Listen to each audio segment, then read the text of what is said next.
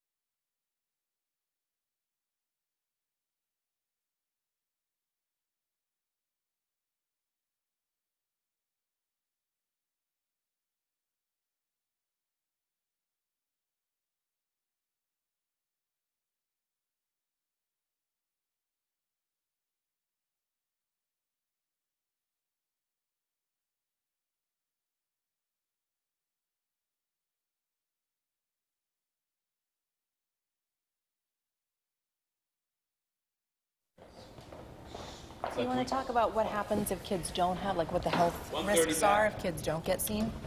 Yeah. And just think of it this way: we're not talking politics, we're not talking, we're just talking about what you know. So it's no different than talking to a patient.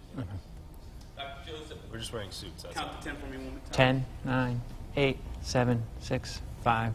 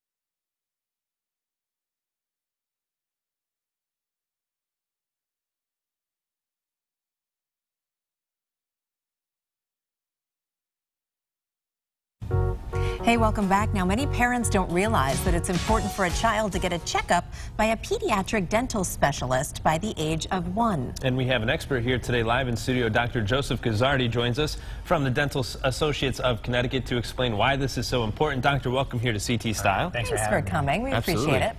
Yeah, so we aim for age 1 for a lot of reasons. Especially for new parents, we help establish a good diet, hygiene. Plus, the dental office can be a scary place. So when you come in very young and get to see us multiple times, by the time you're 3, 4, or 5, you're hopping in a chair, you're perfectly comfortable with us, and then if you need something like fixing a cavity, we're catching it while it's small.